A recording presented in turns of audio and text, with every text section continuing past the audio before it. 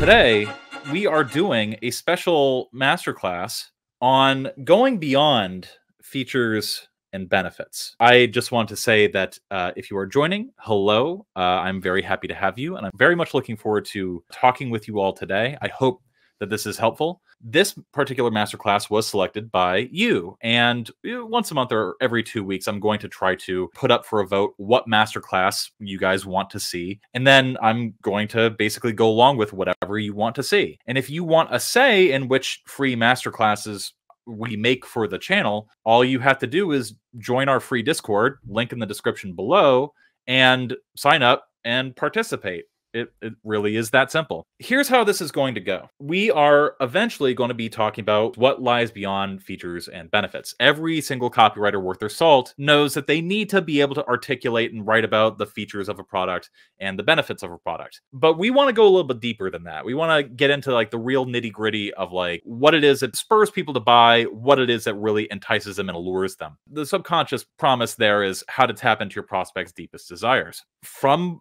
square zero, I am going to sit down with a spreadsheet and we are together going to actually do a little bit of features and benefits research. I don't know what product is going to be about. You guys are going to choose, and then we're going to go and we are actually going to sit down and take some notes on what features and benefits are and how we can go a little bit deeper than both of those.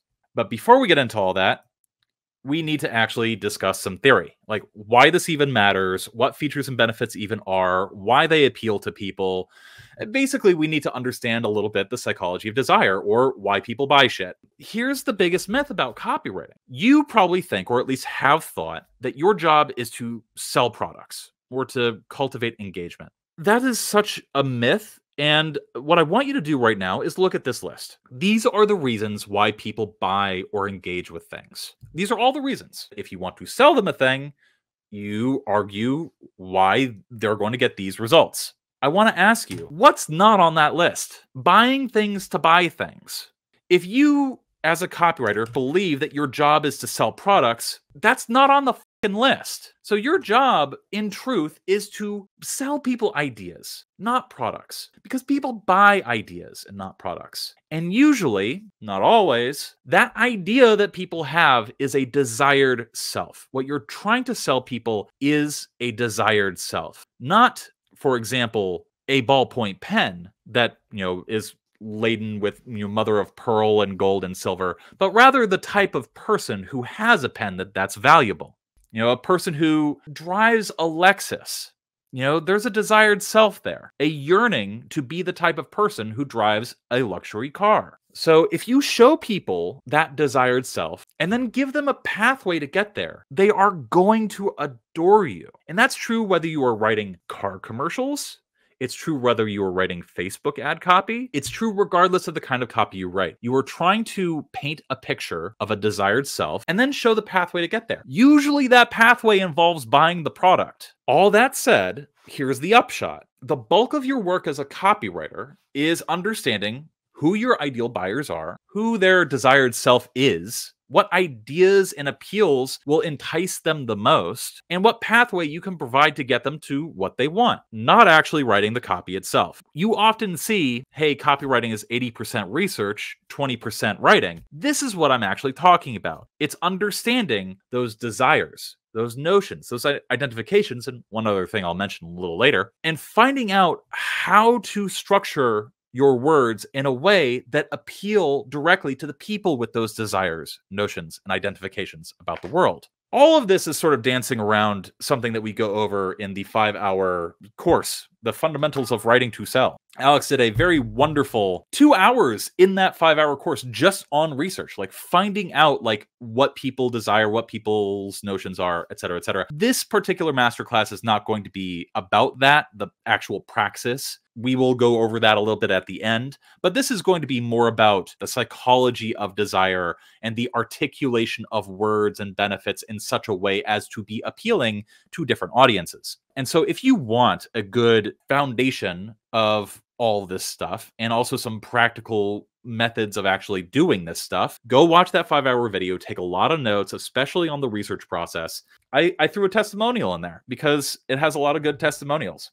It comes highly recommended by 4 out of 5 members of Copy That. So that's what I want you to do. If you want like actual like, okay, how do I do this kind of research? How do I find people's desires, for example? Go watch this video. But in the meantime, let's go a little bit deeper and back up. What are desires? These are things that people yearn for or yearn to be rid of. This is what you want, like in the squiggly bits of your balls. This is what you kind of crave. Your notions are your beliefs about the world. These are the things that you sort of like have in your head as being sort of true. Like you just kind of know that they're true. Identifications are what people align with and associate with. Like, for example, if you are selling to Southern conservative Americans, you probably want to lean into the fact that they identify as patriotic American. Now, the fourth thing that can help inform your copy a little bit are their actual physical characteristics. Now, this is sort of tied to their identifications, but like a lot of people have characteristics that they choose or delude themselves into not identifying with. And these are just like what they're physically or mentally like. So like, for example, there is a proliferation of people out there who are very obese and who do not see themselves as obese. And so if you were trying to appeal to them as having a cure for their obesity, they're not going to respond to your ads because that's a characteristic and not an identification. These things you have to kind of think about. A lot of this stuff is invisible to people. A lot of people desire things and do not know why they desire them. You know, a lot of people believe things about the world, but they consider them to just be universally true and not an actual belief. One thing you got to understand as you're doing research about this stuff is that they're not going to talk about it. They're not going to question this stuff. You know, they want money because they want money. When in reality, you know, if you sort of dig a little bit and ask them enough questions that don't turn them off, but actually get a little bit revelatory, what they actually want is freedom. You know, they want to spend more time with their kids. They want, more relaxation. They want more leisure. They want the respect of their friends, the envy of their enemies, things like that. Money is just a bridge to all those things, but they don't know that. Not foregrounded brain know that. And so your job as a copywriter and a marketer is to detect, discover, and infer that information from surveys, research out there, conversations you have with people. Nobody is going to give you this information. You have to find it or kind of piece it together yourself. That's your job. No client is ever going to give you a brief that tells you what people believe who have bought their products before. If you do, that's a cushy job and you should do your best to make sure to keep it. Now, we have to kind of go over why this is important. You can't know what features and benefits in a product or service will appeal to people until you understand whom you're writing to and what they actually want. I'm going to give you a specific example of this. There are two audiences out there that a single product was marketed to that I think is really exemplary of how to connect, different features and benefits to different desires. There are two demographics: MMA fighters, video gamers. One of them desires a strong neck. The other desires less pain and better posture. One has beliefs about the world that a strong neck will help them avoid concussions. The other has the notion that their habits are harming their body and they need to do corrective things to fix it. There are not a whole lot of products that would appeal to both of these demographics. But there is one that is actively being marketed right now and sold very well right now to both of these demos. The Iron Neck, the best product of all time. It is literally a halo that you put around your neck and allows you to spin, and it provides resistance in 360 degrees around your neck. So it gets your sternocleidomastoid, your levators, your scalenes, your erector spinae. It allows you to exercise the whole circumference of your neck. That is indeed Joe Rogan, yes. If you were trying to sell an Iron Neck to an MMA fighter, well, you would probably show ads along the lines of social proof and, make sort of engagement pieces that talk about injury prevention and exercise. Obviously, these things would appeal more to somebody who's more on the athlete side than another. That is going to be one way to appeal to those people. Both of these have implied benefits. Training neck is the most important exercise for injury prevention. The implied benefit being, I just need the pathway, the thing that helps me train my neck in order to prevent injury. Do you understand what I'm saying about providing people with a pathway to a desired self, a self without pain? How do you sell an Iron Neck to a gamer, though? Well, you have a SEO piece, how to get rid of tech neck. This Facebook ad right here, that was all about alleviating pain and looking better. You can reach out to social media influencers and provide copy for them and talk about how this weird flying head saucer can actually help you with gaming neck pain. You're appealing to the specific desires of the demographic. It's the same product, but you're able to sell to different demographics by appealing to different desires, notions, and identifications that they have about the world. And so everything that I'm talking about is sort of dancing around a concept that you've probably heard about before, but probably don't know anything about, which is called positioning. All positioning is what details and what characteristics of something that you want to foreground and use to get the attention of your potential customers, and what you want to reveal along the way to entice them to buy. If you were trying to talk to the video gamers, you probably don't want to open up with a discussion from a very burly MMA fighter who's talking about how, well, now when he gets smacked in the face, he can take it a little bit better. That's not going to appeal to a video gamer. You have to sort of position the details and the outcomes of this particular product a little bit differently. Obviously, one of the things that you can show is a demonstration. Somebody like sitting at their desk kind of like this, and then showing an after picture of them like this. And obviously you would want to change the lighting a little bit so that one looks a little bit more ugly and the other looks a little bit more attractive. And all of a sudden you have an ad that had details positioned a little bit differently and had details that were, might have been omitted in one ad, brought to the fore in another. That's the point. Now we are finally at the point where we can talk about features and benefits, because features and benefits and which ones to reveal, how to articulate them, it all comes down first and foremost to understanding what people yearn for and desire, what people believe about the world, their notions, and how people identify. For example, features, and I'm just going to give you some definitions here so that we're all on the same page. Your features are just characteristics, specifications, yada, yada, yada. This is a 72-inch television screen. The 72 inches is a feature. You're going to go over and look at technical aspects, physical traits, details about the service. Like, for example, do you get 24/7 customer service when you buy a product or buy a service? If yes, that would count as a feature. Features are just factual statements about what the product is and what it does. A lot of newbie copywriters really sort of get lost in the sauce on features. Like they really only just sort of spell out what features are because they think that that's their job. But again, I remind you, we are not selling products here. We're selling ideas. Here's the thing. That idea, that desired self, you want to show that a product can actually get people to that desired self. You want to show that they're going to get the outcomes that they yearn for, that they crave, that they will get to be able to sit on a Lamborghini next to several supermodels, as I have. The benefits that you want to actually talk about are the positive outcomes that a customer will experience by using the product or service. You want to focus on the value and the impact of the features that they're going to have on a user's life. I don't have a slide for this, but I want to sort of spell out the difference between direct benefits and implied benefits. When I showed you earlier, like what my successes were from like understanding this stuff and yada, yada, yada, that was an implied benefit. I was not saying, hey, you will get this result. Hey, you will get $10,000 a month if you just do this. Hey, here's how to get a client, in 30 days. Stuff like that. I'm not going to do that. A direct benefit would be more like buy this product and you will get this benefit. Easy clients that, are calling you instead of you calling them, things like that. It's the outcomes that you are basically just telling people that they're going to get, as opposed to showing people stuff and letting people make the conclusion themselves.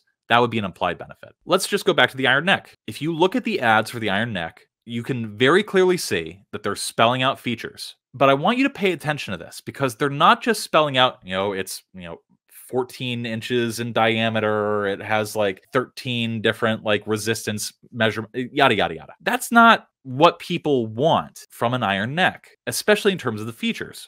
So look at this, air fit bladder. All this stuff is made proprietary. So it actually seems more like a system, more, interesting than what it actually is. The rear pad forms to the back of the head, back of the user's head for a secure fit. What is the implication of that copy there? What is the subtext? So this pad, because of the AirFit bladder, that feature will actually conform to the back of your head. The implication is that there's comfort there. There's implied benefits to these features. Also, it's secure, so it's not going to fall off. And if it's not going to fall off, that means it's more certain, it's more safe. Look at this. AirFit bulb pumps air into the rear pad for a custom fit every time. That means that it's probably going to be able to adapt to your enormous misshapen head. That's just a feature of this. 3 interchangeable front pads, small, medium, large. Again, more about interchangeability, more about accessibility. The implication of these features is that you're going to be able to adjust it to whatever you need to be. Now let's talk about the benefits of the iron neck. Look at this. This is just straight from one of their ads. It's great for fixing neck pain, improving posture, increasing mobility, eliminating stiffness. These are all benefits, things that people desire.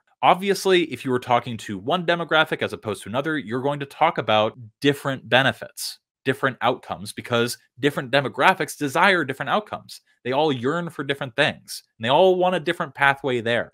A video gamer who just wants their pain to stop is going to have a different desired self than an athlete who wants to win a competition. Your ads need to spell that out. Here's another example. Let's say you're selling an extra long-lasting cell phone battery. If you look at the features of it, you can talk about the small size, like you can actually spell out the dimensions. You can talk about how it has the universal adapter. You can talk about how it lasts 24 hours. If you're sitting down and you're taking a list of these features, you're looking at the product and you're listing out the features, what I want you to do as a copywriter is start building a bridge. Look at the small size of something and go, okay, well, what's the benefit of that? Well, the benefit of that is probably pretty convenient, probably easy to carry. If you look at the feature of a universal adapter, you go, okay, well, what's the benefit of that? Well, it allows you freedom. It allows you to work from any phone you have. It allows you to work anywhere in the world. Great. Last 24 hours, there's the benefit. No need to carry a charger. All I did here was go feature by feature and think to myself, well, what is the outcome a person would want from this? How does this benefit the user? Now, if I were to write ad copy for it, would I have to include all these details? No. I would try to pay attention to the desires, notions, and identifications that people have, and then I would foreground whatever I thought was going to be most appealing or enticing to people. So, like, for example, if I were talking about somebody who just needs an extra long-lasting charger because they're going to work in an office, probably worth mentioning the convenience aspect more than the fact that you can work from anywhere in the world. You see what I'm getting at? What features could you offer for an online course? The number of modules that it has, the length of the videos, the number of worksheets, how many instructors there are, what people are actually going to learn from them. Is it downloadable? So you would write down in your little feature column, downloadable videos. And the benefit of that is that you can watch this stuff offline. That's how you play this game. Let's go a little bit deeper, because this is all sell me this pen bullshit. This is all stuff that if you have watched The Wolf of Wall Street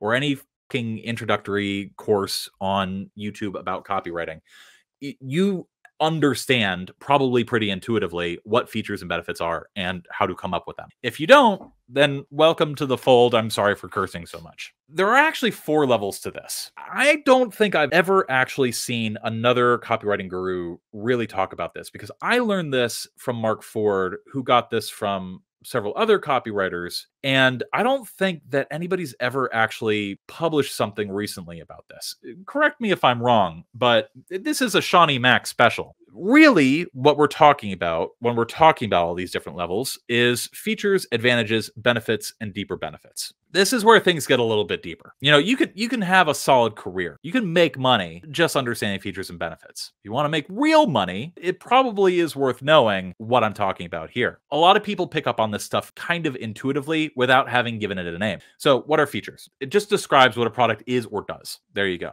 Advantages describe what a product does better than other products. And this can help you sort of tap into people's identifications or notions. Like, for example, if you are selling a product that is made for women, you can talk about, well, if somebody identifies as a woman, you can talk about how this product is going to be better for them as a result. Benefits are simply a product's ability to give people what they desire. Deeper benefits are where we get into a little bit murkier territory.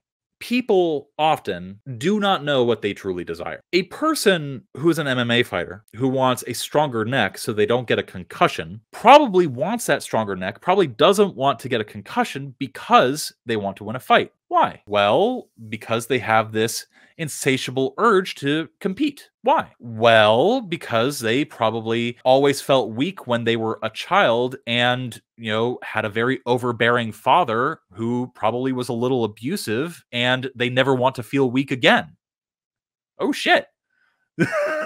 Did we just do a psychology? That's what we're getting at when we're talking about deeper benefits. We're really trying to get at the heart of, like, understanding why people want a thing, why people want an outcome. The whole point of deeper benefits is to connect a product to what's truly behind a person's desire. And this often has to do with their notions of identifications, but not always. So I want to actually talk about a few different examples, but very simply, the reason why you want to learn this stuff and why you want to start thinking about deeper benefits is that it makes your copy more understandable, more interesting, more impactful, and more compelling. This is actually something that David Deutsch taught me. It allows you to truly paint a picture of a desired self. This is what's going to take your copy from good to great. Not every piece of copy needs you to go deep into like the advantages of this product over another product. It doesn't need you to like psychologize and like talk about a person's like mommy issues in the copy, or talk about like how they always wanted to see France because, you know, they saw Ratatouille as a kid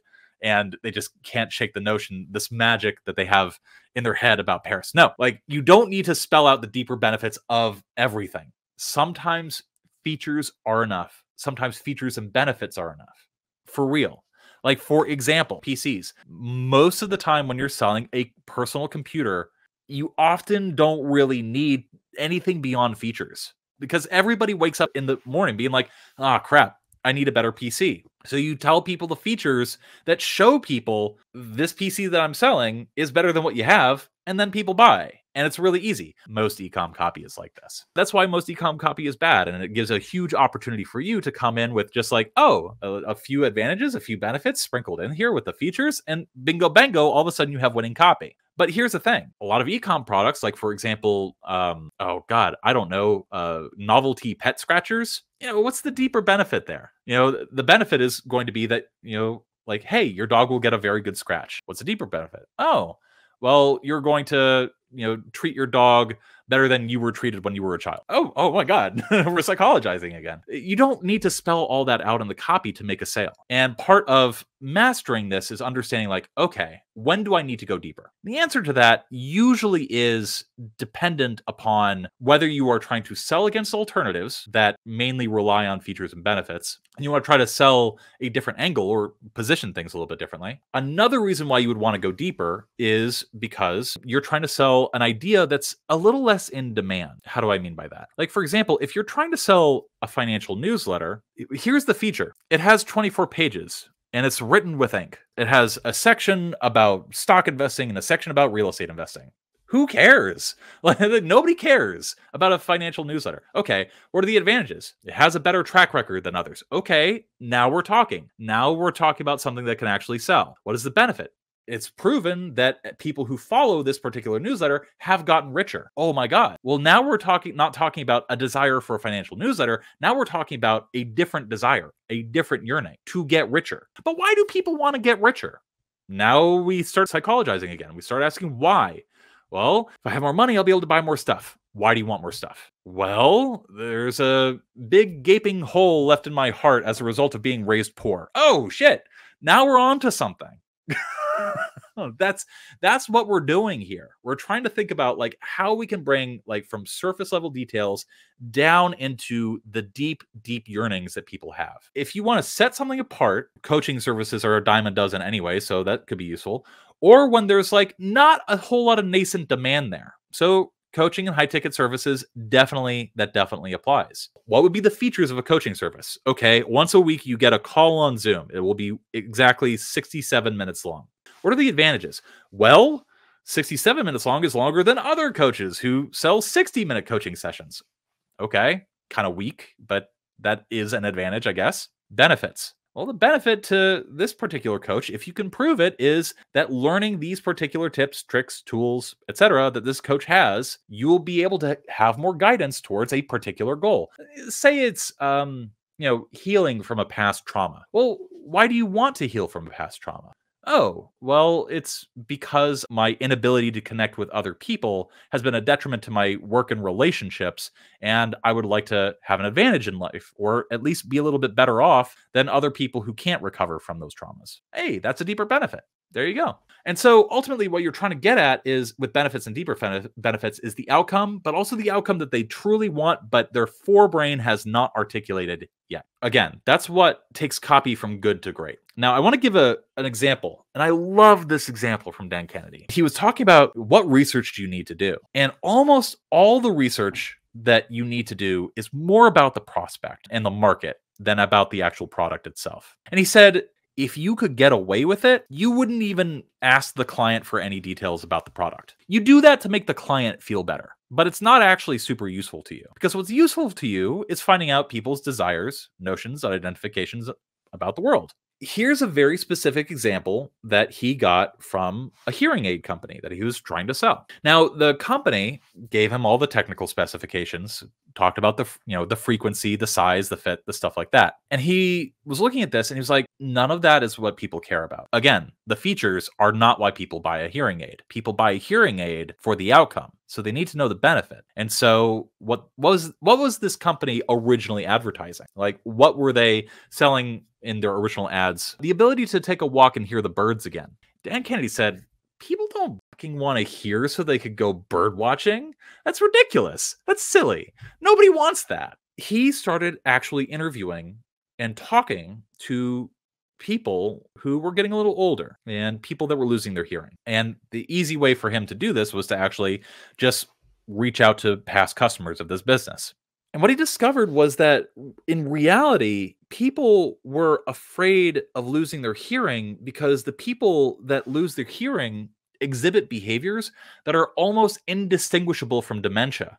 People wanted a hearing aid because they felt alienated, isolated. Have you ever been around an old person who just like blurts out random stuff and you're like, where did that come from? Chances are it's because they misheard what was said before. What he found from talking to people was what they really feared was getting put into a home. They didn't want to be put into an assisted living facility. They didn't want to be taken away from their friends, their home, their loved ones. They didn't want to be sent away to where we, make old people disappear.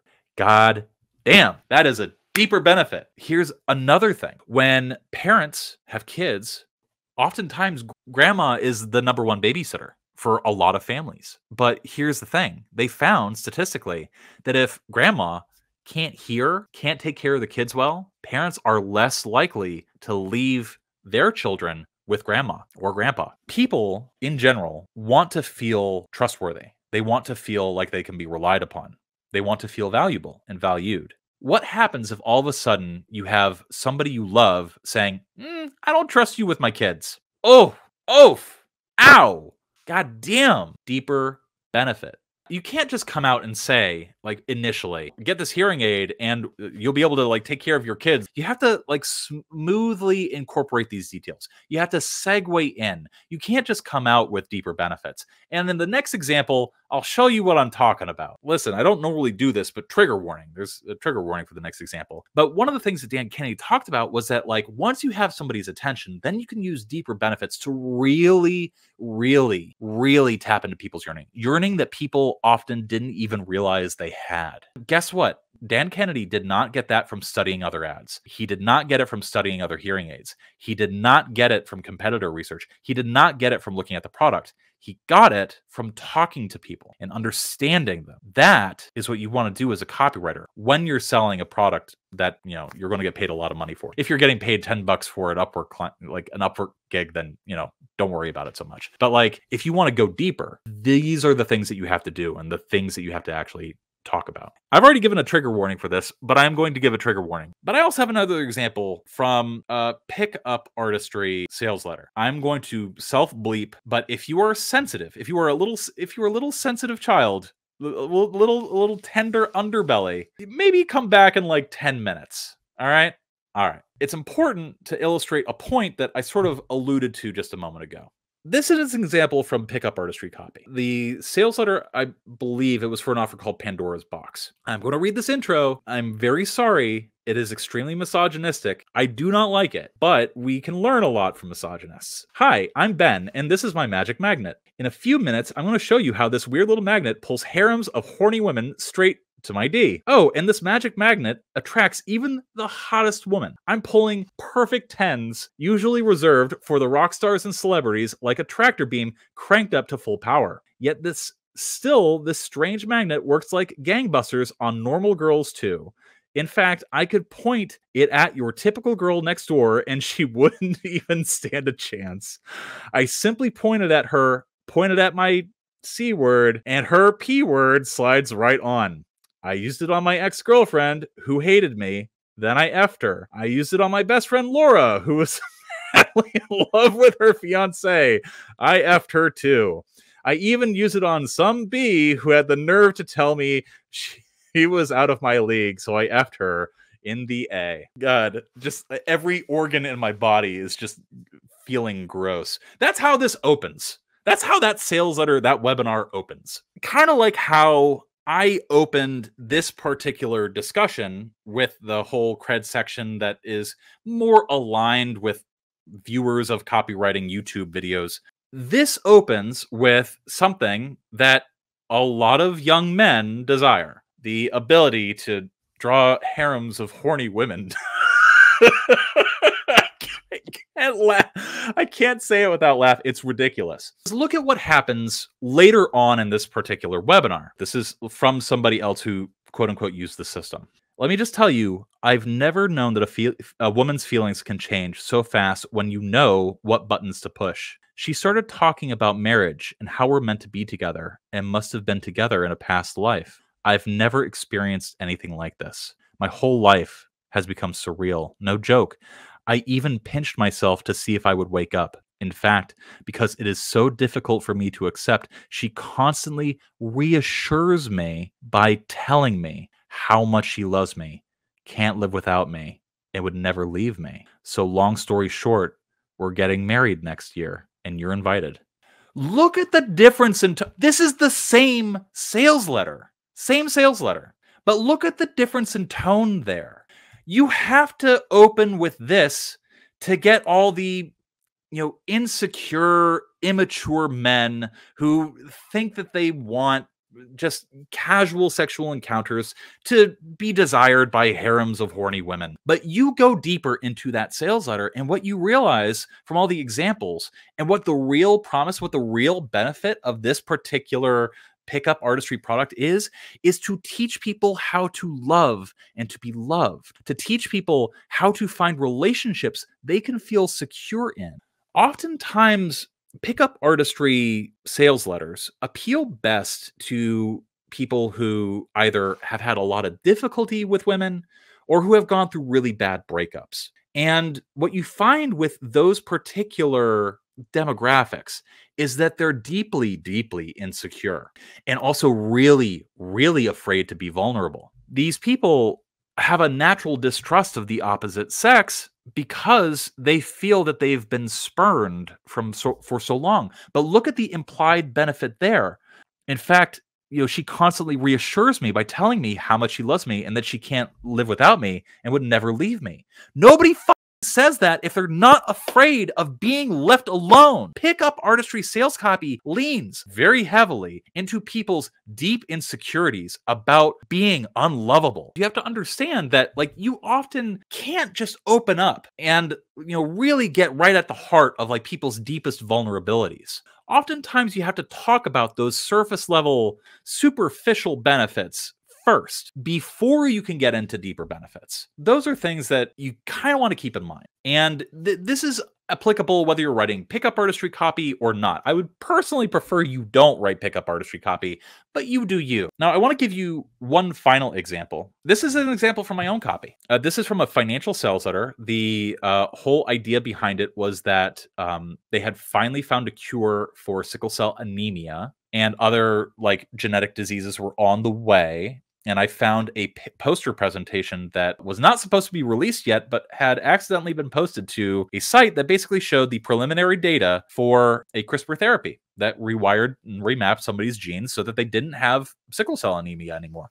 So the whole premise was around how debilitating genetic diseases were suddenly, these incurable things were now suddenly being cured. And then I attach that idea to like, well, when biotech companies actually do successfully cure things, it leads to big gains. And I showed specific examples of stocks that had gone to the moon in a while, things that had like produced a lot of income for people. So that was the previous section, the actual examples of stocks that had gone up as a result of crazy biotech breakthroughs. Now I'm going to read you my own copy. This is for real, something I wrote for one of my sales letters. And today you can see how to be an early investor. By the way, when you write financial copy, you have to write things like, today you can see how to be an early investor. You can't write, today you can become an early investor, because you're selling the information, the research, and not the actual stock. And you have to word things in a way that clearly spells out that difference. All right. Imagine if you were an early investor in Regeneron, Biogen, or Amgen. How do you think you'd feel today? What do you think it's like to live every single day of your life without having to ever worry about money? A life without the weight or worry of financial pressure.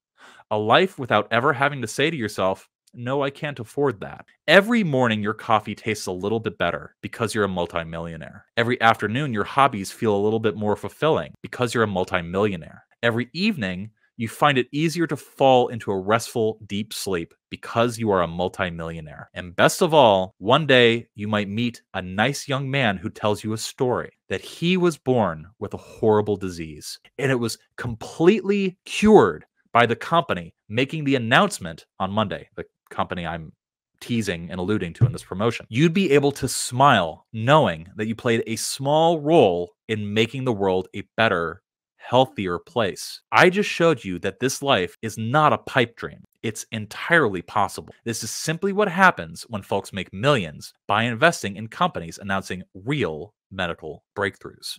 I am going to pat myself on the back. That copy is pretty good. It's a hair better than good. So what do we have here? We have different benefits of being a multimillionaire. And like, I'm having fun with it. I'm going a little crazy. Then I go deeper and I talk about what we're really talking about here. We're not talking about you making money.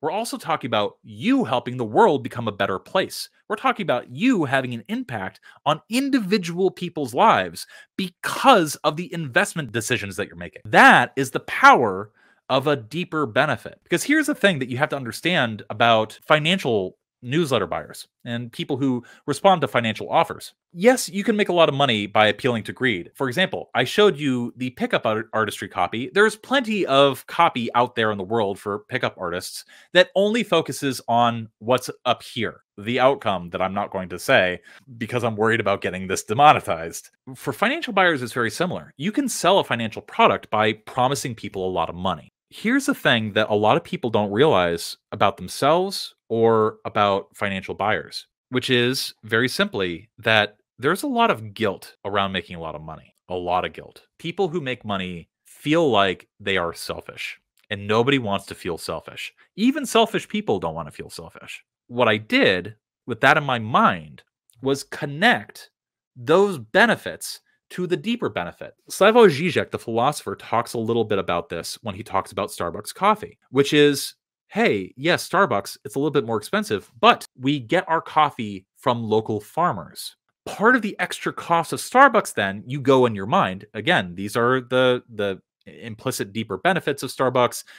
These are the desires and notions that you have about the world. The little extra money that you spend on Starbucks, well, that helps you allay your concerns about consumerism, about exploiting other people. Starbucks helps you overcome those objections that you have. Just as my copy here is helping people overcome that objection that they have. Well, what if I'm just making a lot of money, but I'm not helping the actual world? People actually do feel that in their heart of hearts. And so that's why I wrote that. So these are things that you want to think about when you're going from benefits to deeper benefits. So I want to give you just a few simple tools to help you go a little bit deeper. First and foremost, if you're looking at features and you want to spell out features, you want to know what features to include, you want to ask yourself what about the product, and you want to ask yourself what matters.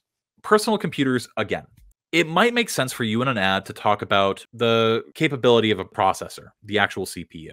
How many gigahertz does it have? How many threads does it have? What type is it? All that stuff is what matters to people. Here's a feature that probably doesn't matter to people. The ability to activate and enable vectorization compiling in your CPU.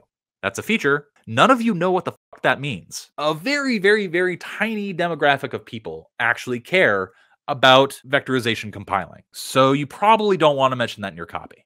Like, for example, if there's a specific spring type in a pen, unless there's a specific benefit to that, it doesn't matter. Now, there are occasions where a weird feature can actually help a piece of copy stand out. There's a famous ad, what was it? Oh, wheat fired from guns. And it was like the popped grain, wheat puffs. And the whole thing mentioned that it was like wheat fired from cannons of peace. And all the copywriter did was like, look at how this thing was being made. And all puffed wheat was being made the same way, but he was the only copywriter to actually mention that feature. All about positioning. Like, what do you show first? Like, wheat fired from guns of peace? What the fuck?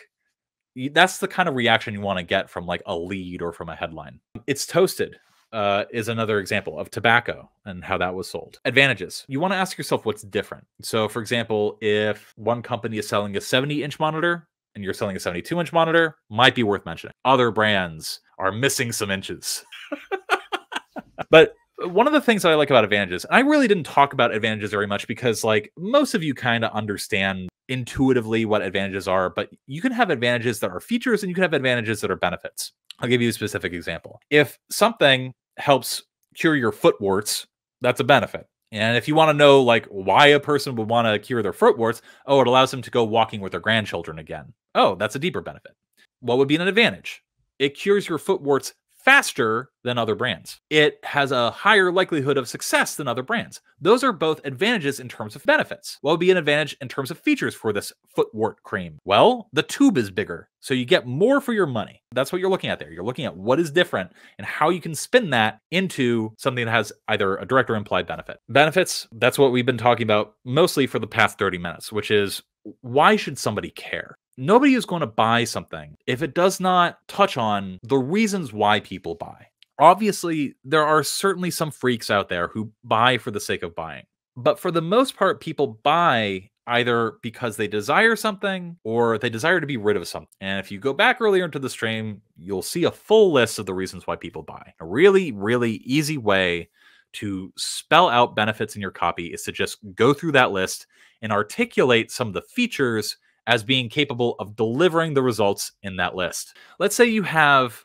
a feature and I don't know, it's a masterclass on how to make friends and influence people. Let's say it's a book, a 200-word book, and the actual book itself, large print font, so it's easy to read, et cetera, et cetera. Those are features. But why do people buy it? Why do people buy how to win friends and influence people? To be liked, to make money. Those are the reasons, the benefits that you're trying to get at. And you can just go down this list and just look at different features and be like, okay, how does this feature allow for this outcome? These are all the outcomes that you really need to pay attention to. And if you do that, you're probably going to come up with some really good benefits. Deeper benefits are a little bit harder. That you actually have to think very deeply about people's psychology and like what spurs them to do things. And then deeper benefits, you can get at them by just asking yourself, but what does that really mean or why? The thing that you want to keep in mind is when you're looking at a benefit, oftentimes that outcome, if it's not good enough, can probably be made better by simply asking, but what does that really mean? A benefit. This will allow you to be liked. But what does that really mean? It's going to allow you to say things like, or experience things a little bit more in the world because you'll have more people around you that you can experience those things with. And so the deeper benefit is like having a richer experience of life. But what does that really mean? Like, why do you want that? Well, perhaps you're afraid of missing out and getting to the end of your life and feeling like you wasted your life. But what does that really mean? Well, it probably comes from like, watching your father like drink himself to death because he was an alcoholic and he was addicted to Percocet. And so he ended up dying before he ever got the one thing that he always said he truly wanted, which was to get to meet his grandchildren. Oof, oof, oof. Ow. When you start writing things, like as you're doing these exercises and you're coming up with stuff that makes you go like, oh, God damn, that's when you know you're on to something. Now, here's the thing. Talk about that PUA copy again. I do secretly love that copy because I think it really illustrates what I was trying to say earlier, which is that two things. One, the thing that really, really sells a product is how it taps into those deeper desires. And the other thing it does really well is it really smoothly like without any friction, segues into those deeper desires by attracting people initially with what they think they want. How do we know we are going in the right direction with this? As you do this more, you'll see what I was talking about earlier, which is very simply that not every product needs all four. Not every product needs features, advantages, benefits, or deeper benefits. They just don't. Butt scratchers, for example. Does it scratch your butt? That's what people want. Now, there might be identifications that people have. Like, for example, if you find that most people who buy butt scratchers are also environmentalists, you might mention that it was like, oh, made from purely recyclable bamboo. Okay, that's a feature that's worth mentioning because you understand whom you're speaking to.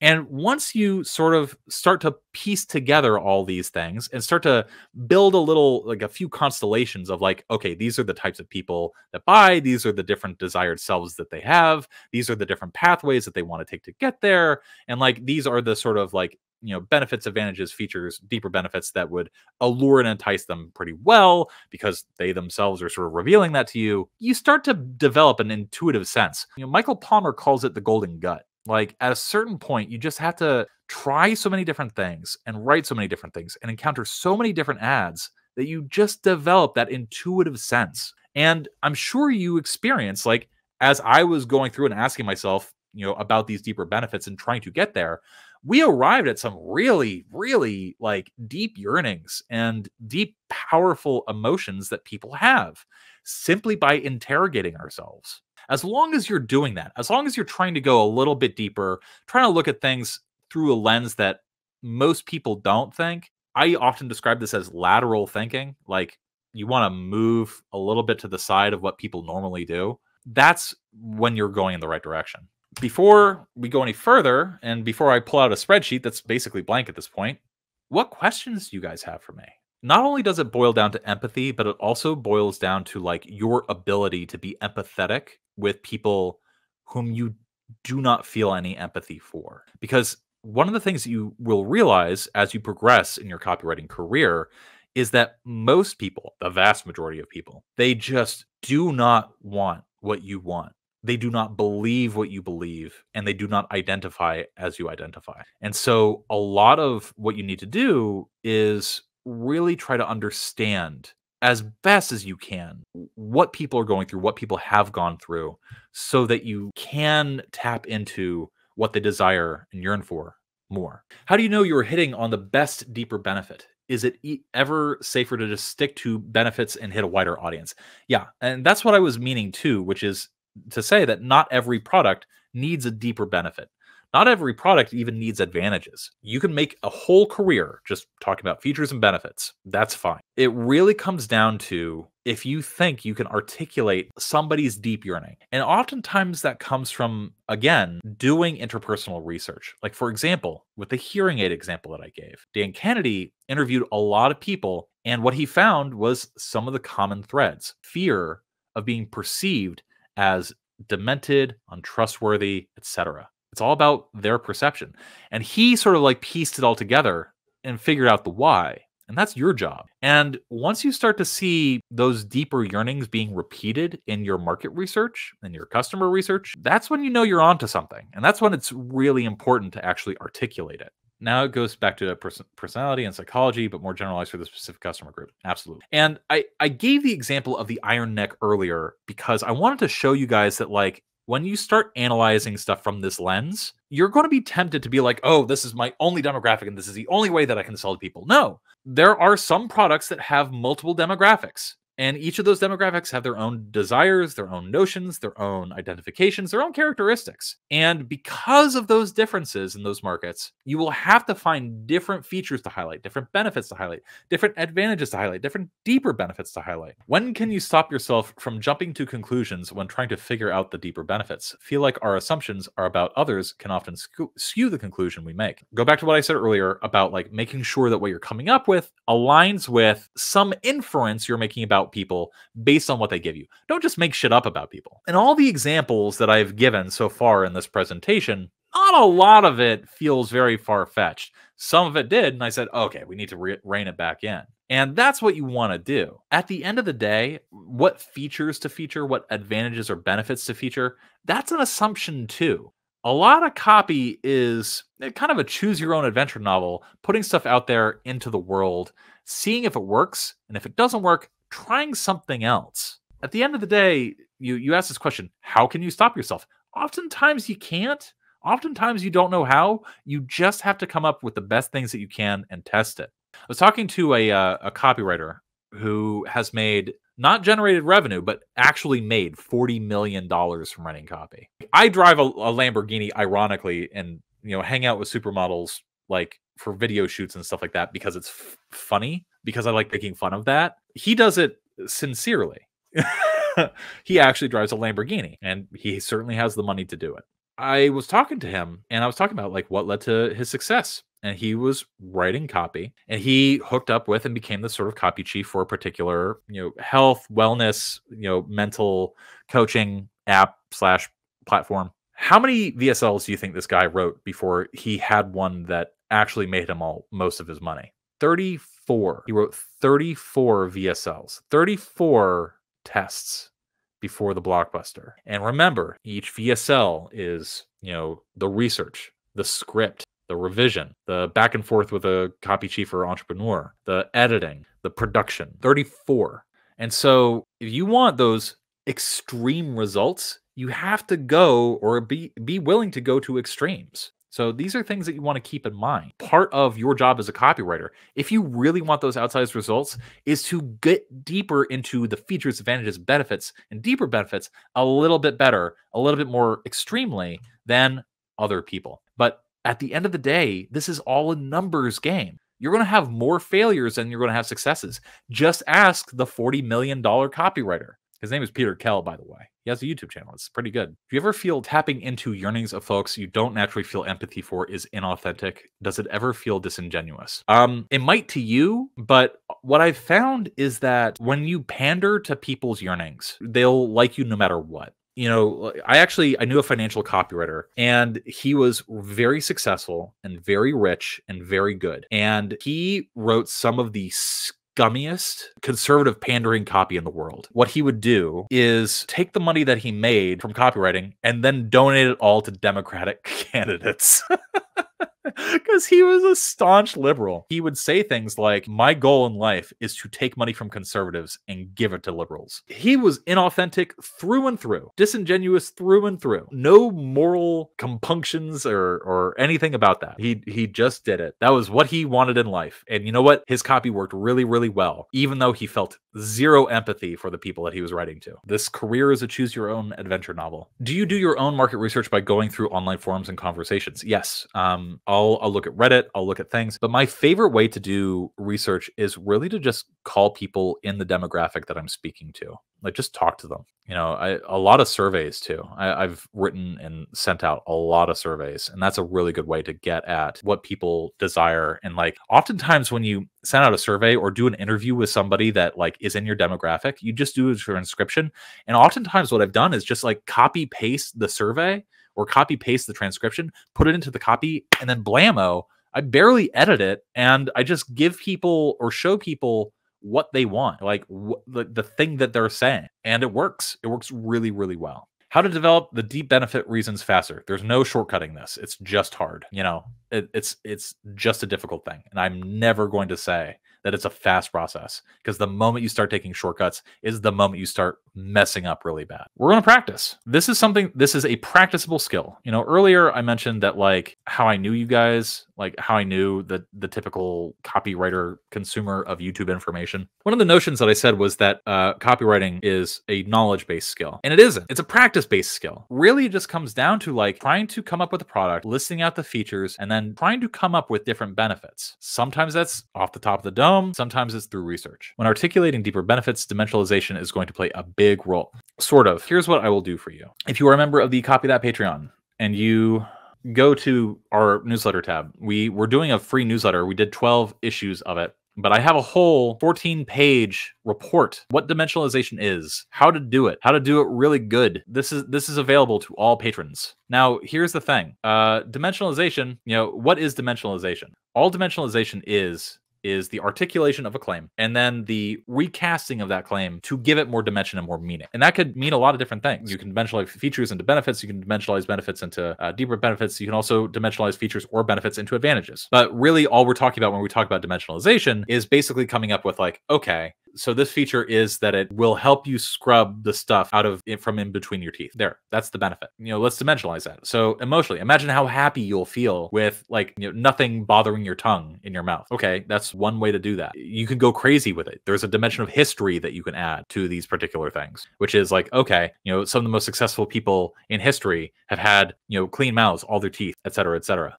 That's a dimension that you can add as well. You said to stick for candles, one should stick to benefits, but for financial, we need to go deeper. Because one is cheap while the other is expensive. No, there are cheap financial newsletters out there. You can buy a candle for $49 and you can buy a financial newsletter for $49. The difference between the two is that candles are a thing that people want. There are people who simply enjoy having candles around. There is not a person that I can think of on the planet who, sweaty, naked in bed, rips the sheets off and goes, oh my God, I need a financial newsletter today.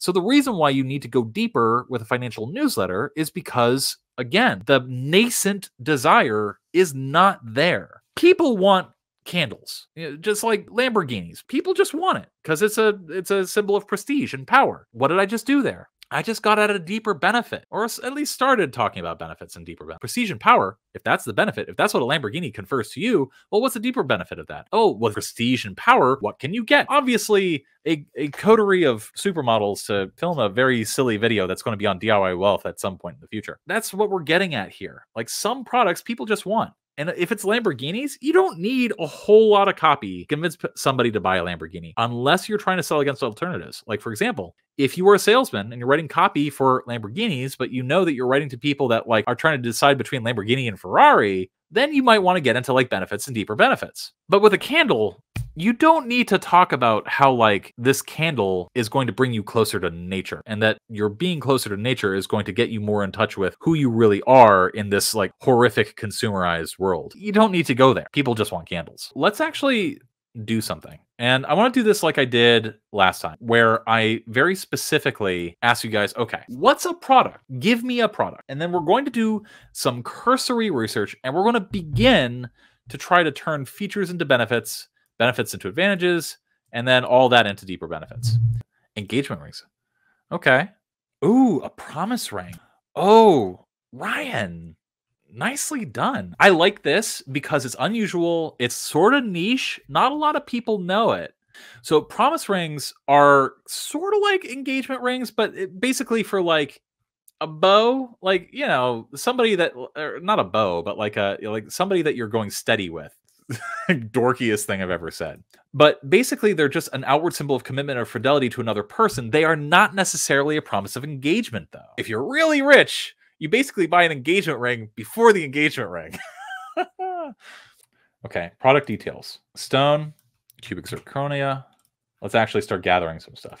So, double heart, sparkling ring. Two hearts nestled together at different angles to symbolize the love between a mother and child.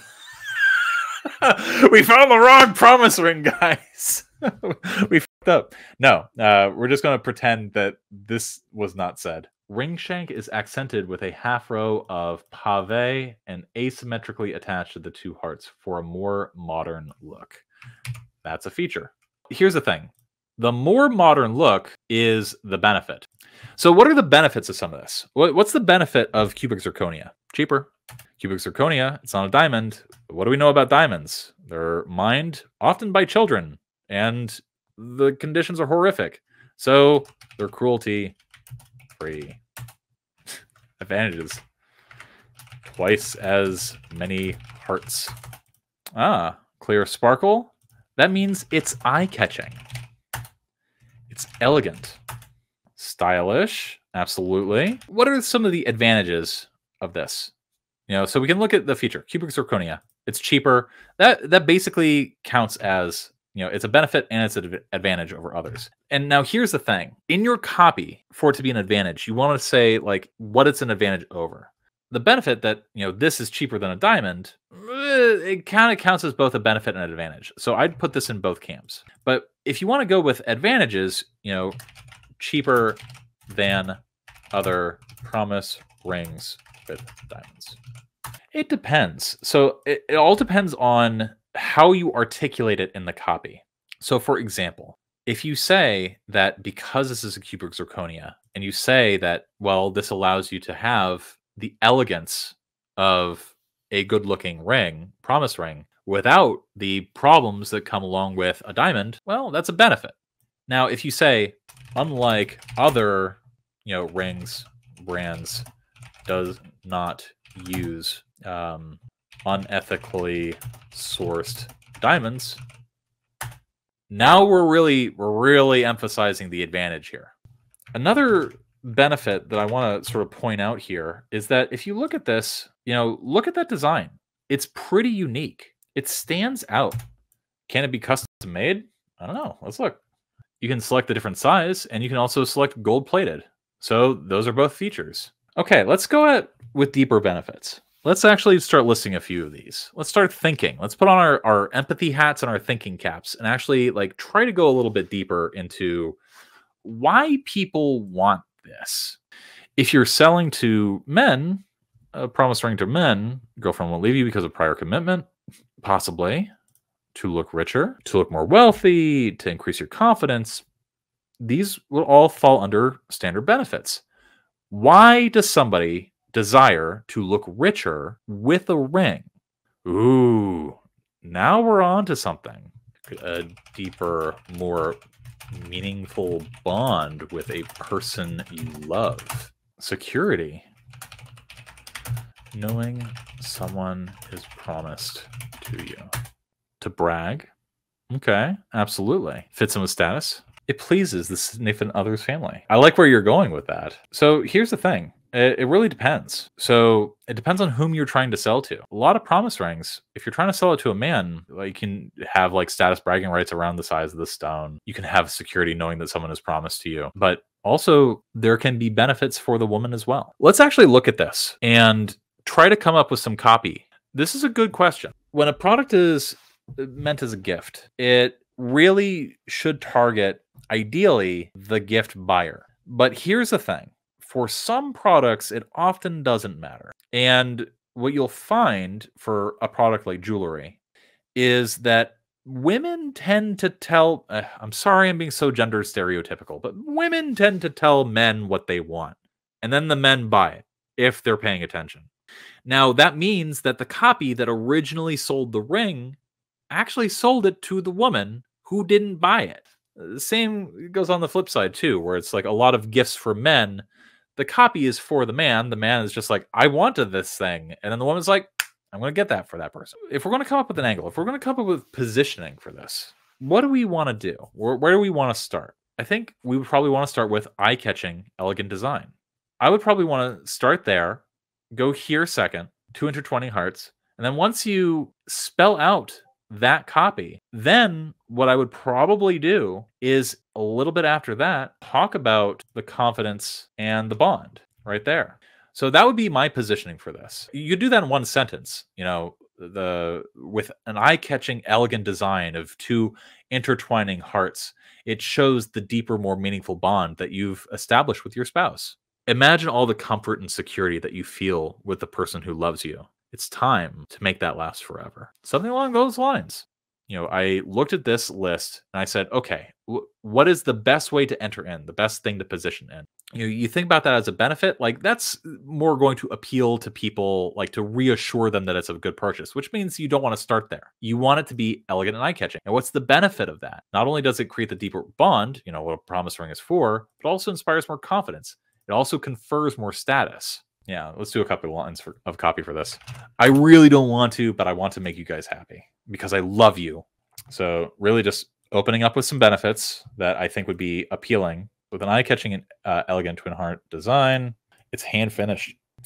Our hand-finished double heart sparkling ring does more than verb the eternal loving bond and commitment you have. So what did I do here? I looked at some benefits. I led with some benefits and then worked a feature in there. And then I was like, okay, we need to introduce what this actually is. Just have a call out of what the thing is. Again, it's product description copy, so it doesn't need to be like super buried. Our hand-finished double heart sparkling ring, okay, that's what it is, does more than symbolize the eternal loving bond and commitment you have. I wove in some deeper benefits, but also said that there's more to it than this, which invites and pulls the reader in more. Oh, there's intrigue here now. Won't we lead with bond commitment? Rewind back to the magic magnet copy that I read earlier. You don't want to lead with deeper benefits. You want to segue in. You want to have this be the like a flower that blooms. Why did I say that? Ridiculous. Ryan, you are on fire today. Capture is a good one. Capture the eternal loving bond and commitment you have. We need another sentence. So what does it do more than that? So let's go back to our list. Let's see. What would be the next details that we want? The stylish design. We're going to get real into the weeds really quick. The stylish and comfortable design. If you ever feel like you're doing like this and this and this and this and this and this too much, use a rhetorical device called asyndeton. What is asyndeton? Asyndeton. Asyndeton very simply means omitting a coordinating conjunction. What are your coordinating conjunctions? Fanboys, for, and, nor, but, or, yet, so. Asyndeton simply means omitting one of these and replacing it with a comma where it would normally go. So you have the stylish, comfortable design as opposed to the stylish and comfortable design. It's simply a way to make your copy sound a little bit better without being like this and this and this and this and this but this and this or this. That's what asyndeton is for. Lends the wearer air of confidence, secure.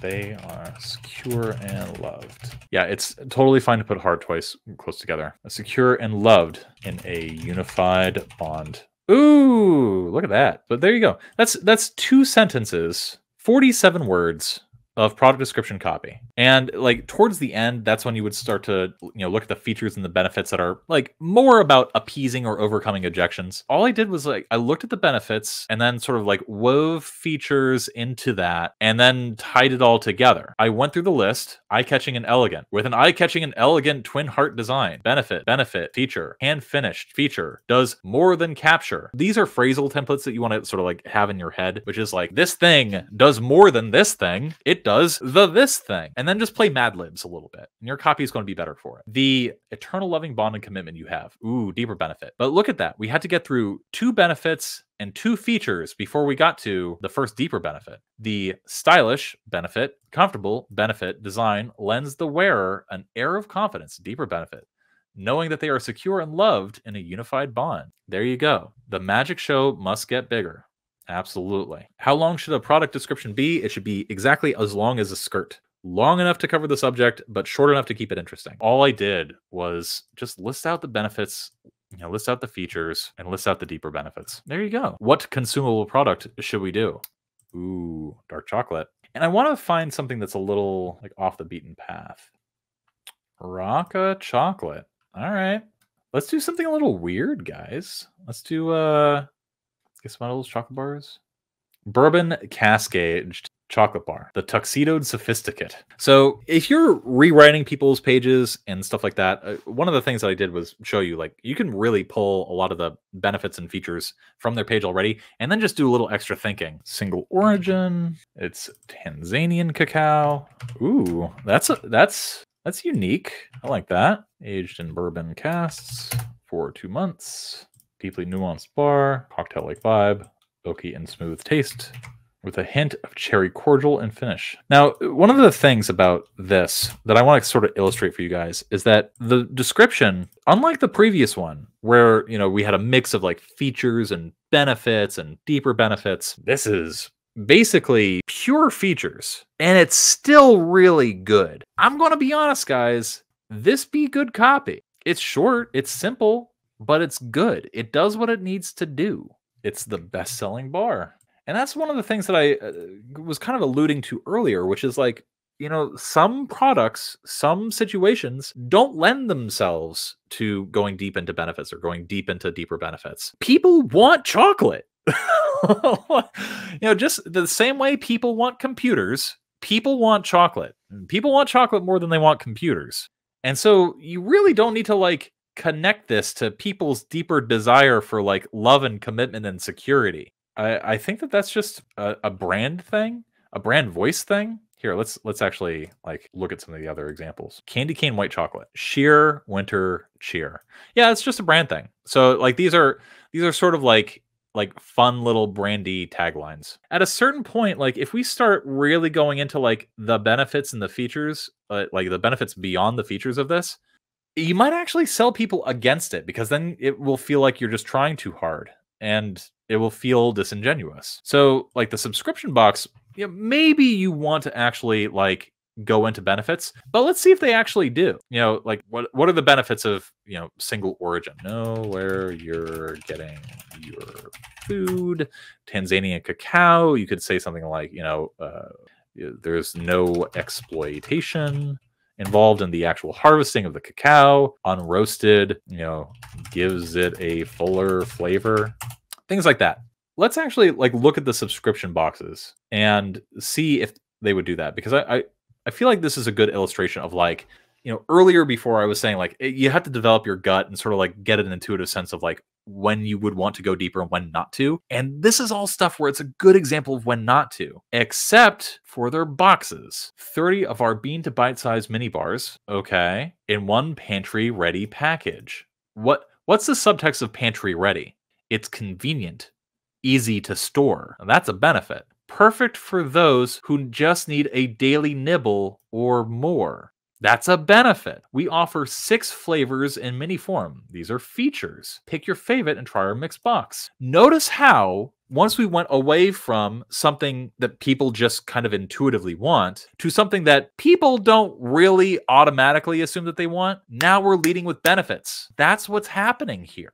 Subscribe and save $6. That's a benefit. Absolutely. And it's spelled out right there. Flavor and aroma means different things to different people. Who are we to tell you what flavor of chocolate aroma is for you? Celebrate individuality with our variety boxes. Yeah, those are all benefits. And also like that touches on different, deeper benefits too. That desire for individuality. Absolutely. I actually owned part of a chocolate company at one point and was trying to help market it. And one of the things that we really leaned on was selling it the way that wine is sold, which is that different cacao beans and cacao nibs from different regions will have different flavors.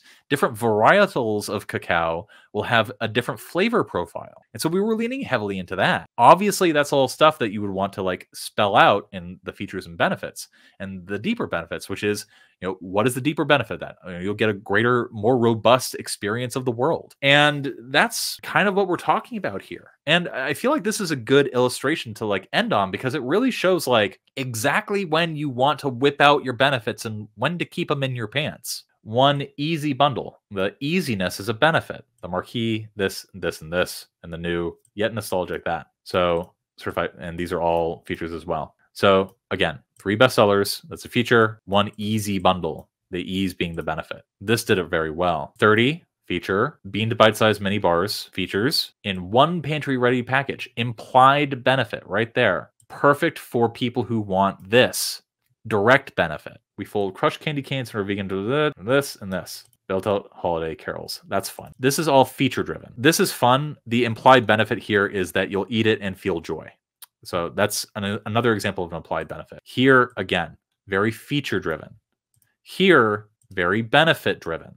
I want you guys to really pay attention to that difference there, because this kind of shows you when you want to go deeper and when not to. It's the moment that you're starting to ask people for money, more commitment. It's a thing that people don't normally want. That's when you want to start whipping out the benefits a little bit more. Yeah, their copy is very, very good. I'm a fan of the copy that I've seen from this company. So you would want to try to find like another chocolate company that's maybe not as big as Rocca and take what you've learned from them and apply it there. That's how you get copywriting gigs, guys. That's the whole point of studying and breaking down other people's copy, so that you can actually like take what you've learned and bring it to the people who actually need good copy. Rocca, they have good copy. They don't need your copy. So don't apply to them. Apply to other people that want to beat Rocca. I really hope that over the course of the stream that you guys learned something, that you grew, that you sort of start thinking about copy in a different way and started to connect like, oh, we're not just writing words to sell things. We're actually like trying to tap into deeper desires and notions of identifications, and the features benefits thing is just the way to do that. Guys, I just want to say I appreciate you. I really do enjoy doing these. And I really hope that, listen, like what I did earlier on, like using the appeals of stuff was also like a sort of like meta commentary on this business. I don't want Copy That to be the kind of business to have to stoop to like appealing to people in that way all the time. And so the fact that you guys like have come on board, that you guys like have stuck with us for a very long time, that you support us and watch our stuff, it really means a lot. Because again, this is a hobby business for us, and we really appreciate you, and really hope that we can have a meaningful and positive impact on your life. All right, I'm gonna go have dinner, hang out with my kids, hang out with my wife, and hopefully she's not too mad at me for doing the model photo again. I don't think she's mad at me.